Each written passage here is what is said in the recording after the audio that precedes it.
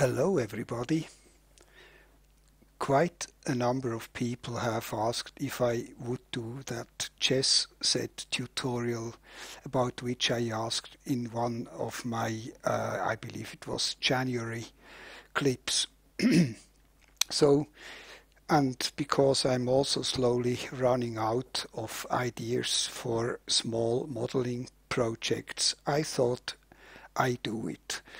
And I did it with Modo 701, and I think I also discovered a couple of things in 701 which have not been in 501.